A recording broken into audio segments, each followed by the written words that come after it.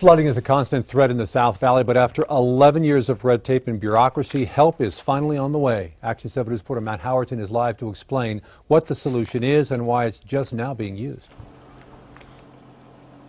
Doug, for more than a decade, local flood authorities have been wanting to use existing drains like these to help send excess water to the Rio Grande. Tonight, they finally cleared the big hurdles, but getting here has not been easy.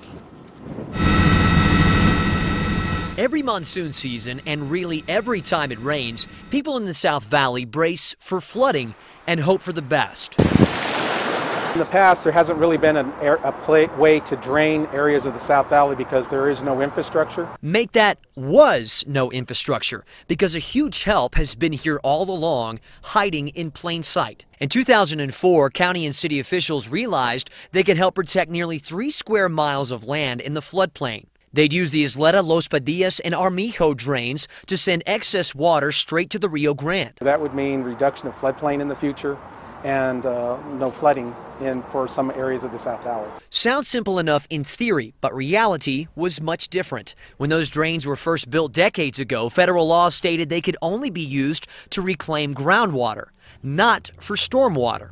For years, officials fought the feds, and in 2010, they won. But it wasn't over yet. They spent more than $10 million building the system that would take water to the Rio Grande.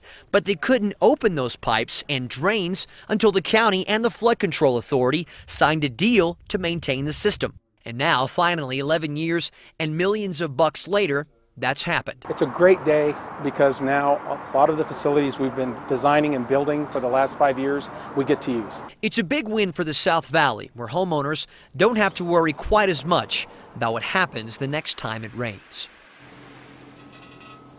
The Flood Control Authority tells us there's still some construction to be done before all of this is finally up and running. In the South Valley, Matt Howerton, KOAT, Action 7 News.